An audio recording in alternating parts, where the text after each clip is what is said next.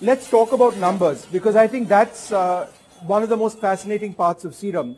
You know, this is a process that's going on constantly. It's been going on for several hours. It'll keep going on perhaps for months. But the scale is incredible, right?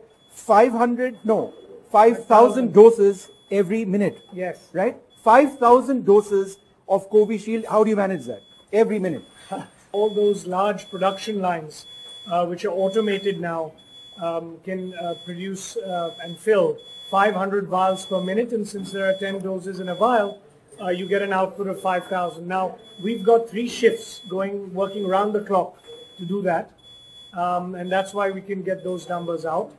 Of course, the next challenge is storing so much of that material, which you'll have a look at also, and dispatching it.